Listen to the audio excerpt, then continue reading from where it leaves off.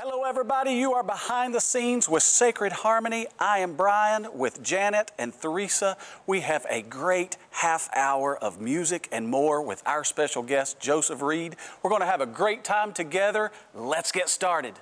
Behind the scenes, there's an unseen head. He knows just what he's doing when he's working his plan. Even when it seems like there's no way out, God is up to something you can shout about.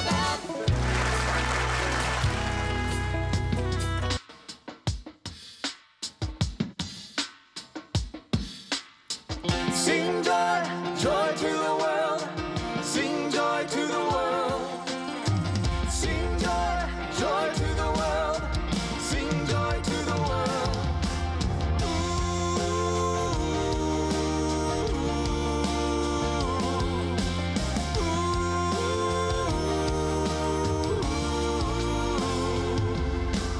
Ever been down to the bottom and your trouble left you singing the blues? Ever been stuck in a rut when the cares of this life wouldn't turn loose, and you turned around and found the answers staring back at you? Well, you can't keep it to yourself, so what you gonna do? You gotta take that joy to the world, 'cause the world is waiting for a little good news when the news ain't good. Joy to the world, it's sweet salvation, don't keep it a secret. Why would you not shout it from the rooftops, lifting your voice, singing joy to the world?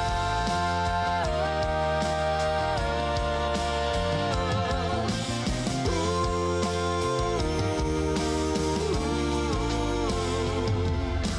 Maybe it's time, for the time is true. We're talking about to be strong and loud. Maybe it's now, 'cause now's the time. So take a deep breath and leave no doubt. There's only one name that saves and unlocks heaven's door. Jesus is the answer that folks are looking for. So take that joy to the world, 'cause the world is waiting for a little good news when the news ain't good. Joy to the world, it's sweet salvation, don't keep it a secret. Why would you not shout it from the rooftops, lifting your voice, singing joy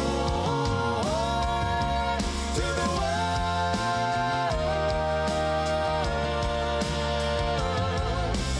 Ooh.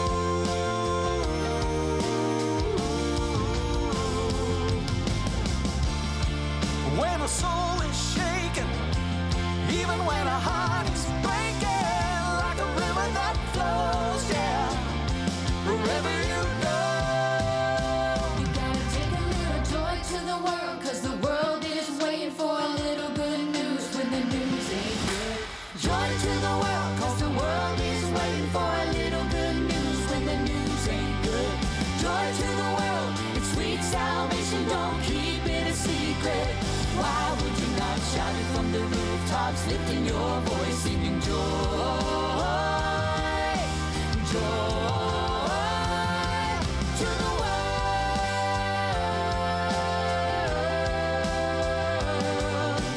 Ooh, sing joy to the world.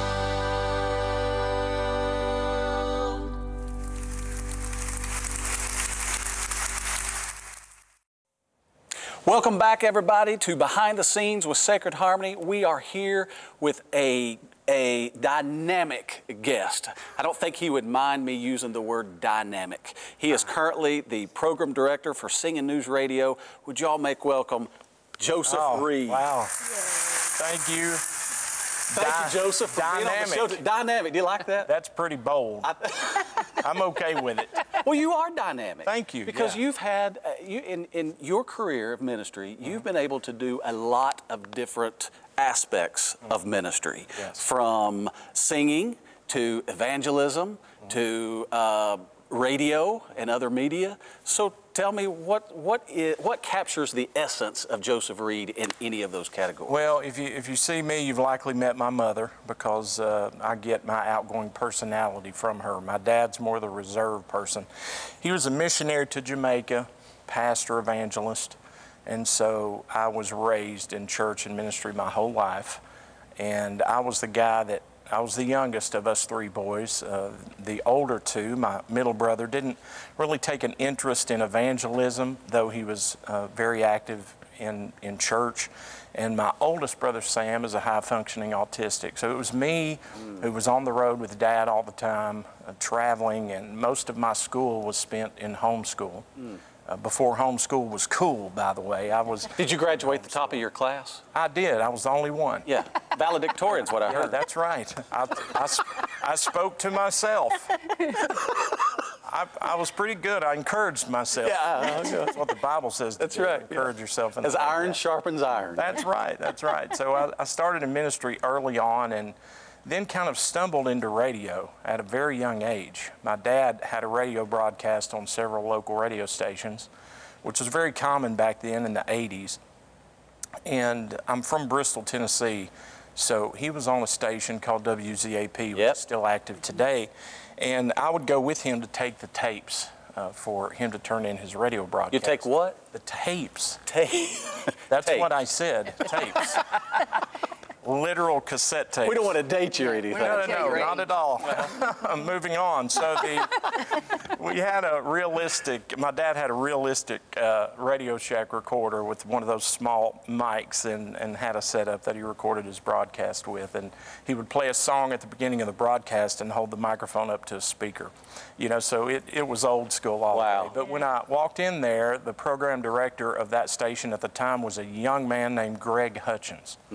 And Greg has since, become iconic in the Southern Gospel Music radio business. And Greg grabbed me one day and he said, you know what, I need a commercial done and I need a young guy on there. So you're a young kid, would you do it? And I was like, of course. And so he took me in the production room and we recorded a local commercial. And that was the day that I thought, I want to do this. You know, I was so young at the time. I was about 11 years old, and I thought, this is what I want to do. The equipment, everything. I've always been techie, even when I was younger. And so it just so happened my dad was on another local station called WBCV, which ended up now is WIGN, still active.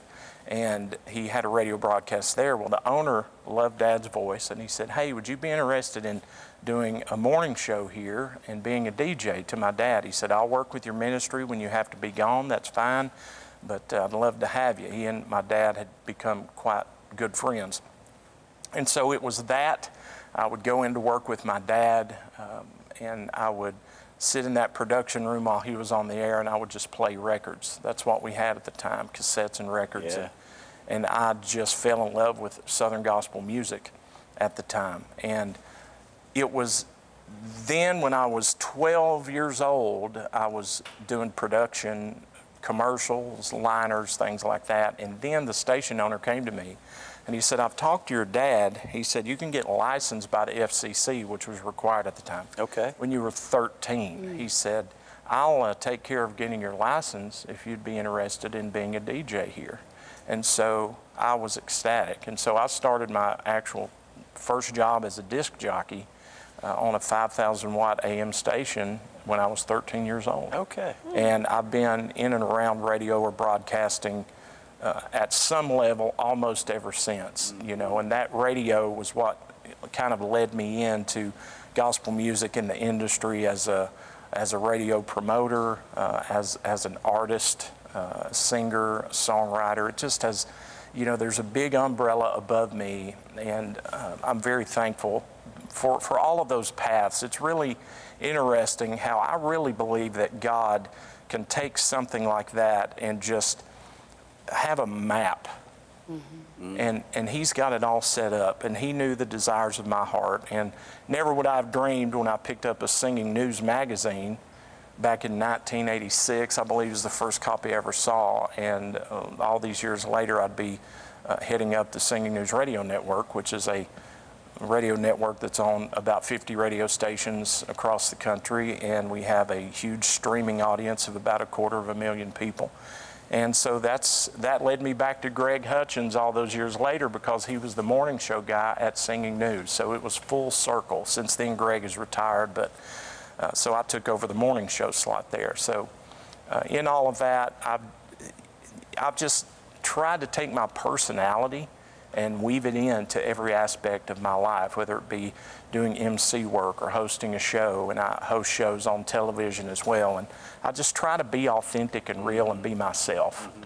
It's amazing, this show's called Behind the Scenes, and we have a song about that, but it really talks about how God is working behind the scenes for our good. Yeah. And it's amazing how he puts us right where he wants us to be, and starts that progression maybe years before. And as you said, who knew in 1986 when you picked up that Singing News magazine radio, you would be at Singing News Radio today as the program director. Yeah, never would have dreamed it. Don't deserve it, I appreciate so much the love that God has for his people, that in spite of our faults and failures, he still directs our path. The key here is, because of self-will, we can make decisions that can go contrary to his will, obviously, but ultimately, if we have the right heart and we have the right motive, then God is going to honor that. And he has always known my heart. To this day, I still say that every time I pray, God, please look at my heart, because sometimes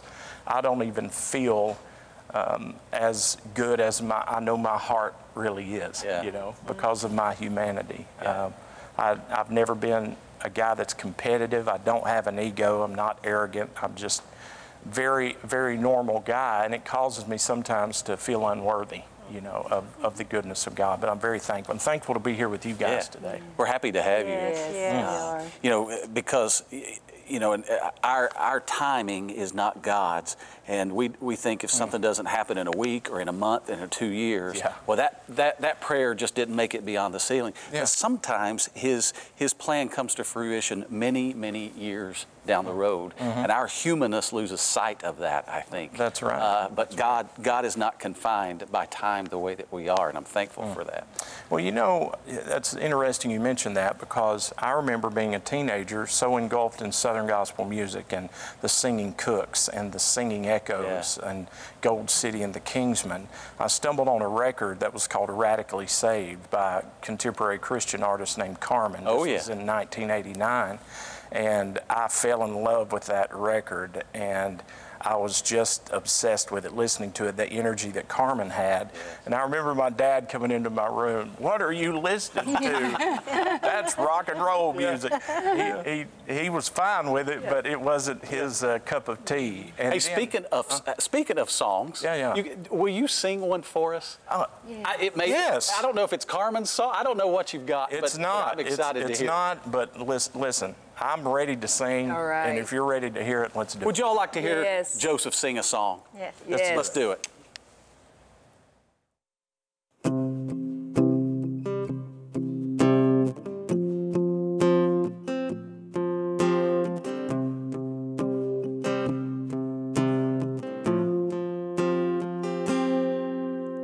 How long does a red rose last? Will the cloud disappear once it passes, or will we see it again on the other side? And how long will I wear this ring? Ain't the calendar such a cruel, cruel thing as it counts away the days of our lives?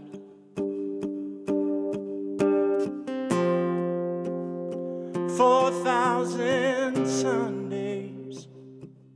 If we're lucky, it's all we get down here. 28,000 days to say I love you and make a smile overcome a tear. What will your life say? 4,000 Sundays.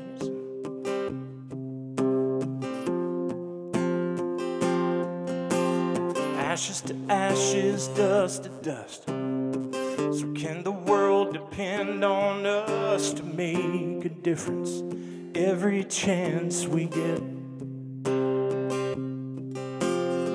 Was that grudge really worth the time it wasted here on earth?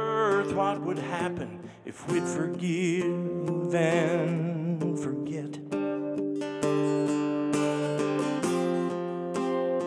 4,000 Sundays. If we're lucky, it's all we get down here. 28,000 days to say I love you and make a smile overcome a tear. What will your life say in 4,000 Sundays?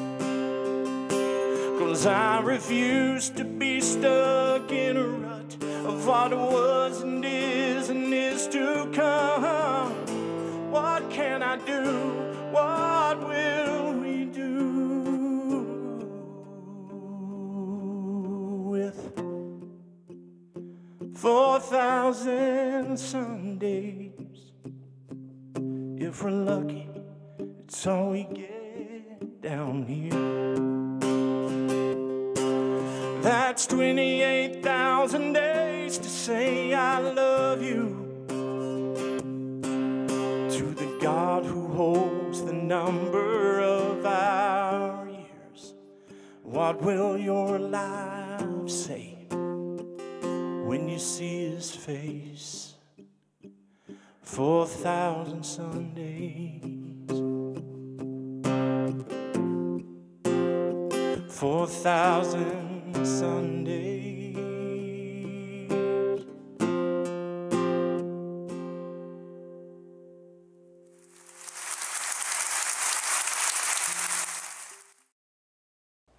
Welcome back, everybody, to Behind the Scenes with Sacred Harmony. We're going to continue with our guest, Joseph Reed. Man, brother, that was a fantastic song. Oh, thank you very much. Thank you. So clearly, you've got lots of musical heritage and influences. You were telling us about your relationship with Carmen. Oh, yeah, it's a special one. About the record, Radically Saved. Well, we were talking about how God maps out things, and years later, I was able to be hired by Carmen and be on his tour for about 2 years. And I was his tour publicist and also worked with volunteers on site at each of the venues. And that was a very incredible experience for me. I was able to be around Carmen all the time, traveling literally across the country. And so that's another cool thing of how something that really made an impact on my childhood ended up smiling back at me later on, many years later. Isn't that cool? It is. And he passed away a couple of years ago. He passed away while I was working for him. It was tragic. Broke my heart. He was a wonderful person, and if anybody, people ask me how was he, he always treated me just like family, and we never had a cross word, and he was a very encouraging person. He knew a lot about Scripture. We talked a lot about the Bible, but most importantly, after every concert, his first question would be, how many people got saved tonight? Because we kept track of how many people came to the altar. Nothing else mattered. That was the first thing he asked every night. True story. Great. Yeah. What's the best road story with Carmen that you've had? Well, there's several. Well, I'll tell you I'll tell you a strange one. We did have a woman show up. If you're watching, may God bless you. But we did have a woman. This is, kind of crazy. She showed up in a wedding dress, and she said, "I came here to marry Carmen tonight." No way. And I said, "Well, that you can't. He's already married." And I don't know if she was just being funny. She was probably just being facetious. But he did have such loving fans and adoring fans that, and some of them were just super fans, if you will. So I'm sure she was just being silly with us and came in like that. But that is a very strange one. For sure. First thing that came to my mind. That's a good one. Yeah. Well, he would want me to tell that. Bless you, Carmen. So we want you to sing one more and tell us a little bit about this song that you're going to do next. Well, thank you. Yeah, this song means a lot to me. I never had a grandparent growing up, but I had some people that were like my own grandparents that I was raised around, and they passed away with Alzheimer's. All three of these grandparent figures in my life did, and it was very tragic to see them go through that. One of my biggest heroes, Jimmy Epperson, up in East Tennessee, one of my hero pastors. He also had dementia and passed away a few years ago. So I've seen it impact so many people, and so I wrote this song. Oh, I can't wait to hear it. About that. Awesome. Let's hear it.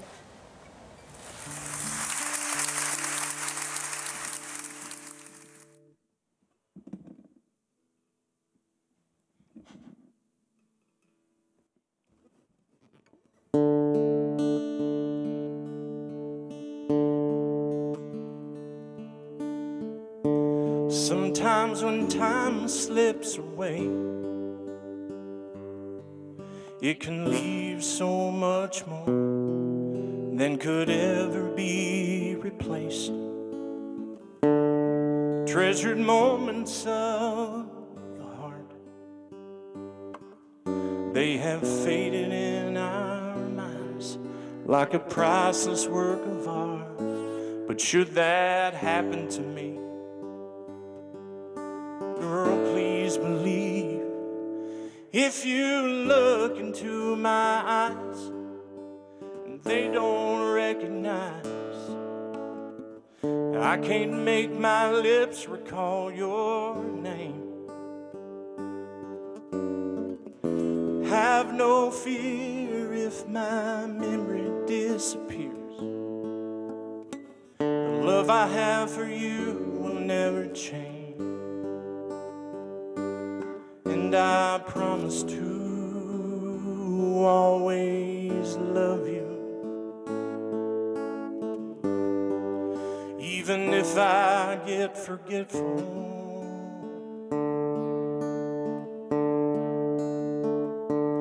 And my love for you runs deeper than the moments that we share. There's no cross that it won't bear. So if I can't remember what you don't forget, it doesn't mean I love you any less. If you look into my eyes and they don't recognize, and I can't make my lips recall your name. Oh, have no fear if my memory disappears. The love I have for you will never change. And I promise to always love you, even if I get forgetful.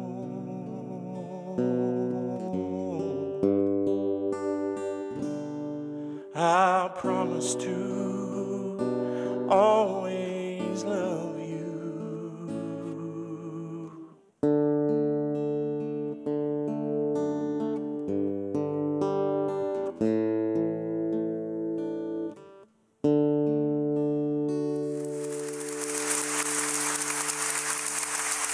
So cool. So cool. I love that. So you wrote that. I wrote that actually for my wife, just to say, you know, if this is something that ever happens, I just want you to know it doesn't change what was in my heart for all of those years. Yeah. You know, ministry exists in a lot of different ways, as we've said, from singing to being behind a pulpit, being on the radio, but you've got a most current testimony and ministry that God has given you. Would you, and we've got a couple of minutes here left at the end of the program. You know, and I appreciate you asking me to bring this up. It was about 16 months ago. I was diabetic, extremely unhealthy, morbidly obese. My doctor was very concerned about my health, a history of some heart issues. And so I just sat up one day after I was getting ready and had literally a breakdown of emotions. I was tired of being overweight and tired of being tired and miserable and unhealthy. And so I started a journey that day and haven't looked back. Over the past 16 months, I've lost 122 pounds. Fantastic. And I'm so thankful for the courage that God gave me. I've done it all based on the science of fitness and nutrition. I ended up starting school a year ago and have since been dual certified as a personal trainer and a nutrition coach, and I'm still going to school to get to be a certified nutritionist, and I'll be done with that this summer. So very excited about that, and I'm out there helping other people who are on this journey. I have several people that I'm helping to get their life back, to get their health back, and thankfully it has made a big difference in my life. No longer diabetic, my blood pressure's under control, my cholesterol looks better than it has in decades, and I'm thankful. Sometimes there's purpose in the things that we go through, and that's a testimony to that. Your story is going to help other people as well. And we need people to understand you can do this. It is possible. And I want to encourage anyone out there, if you need to make a big change in your life, believe in yourself. Thank you. You all come on back and see us next time behind the scenes with Sacred Harmony.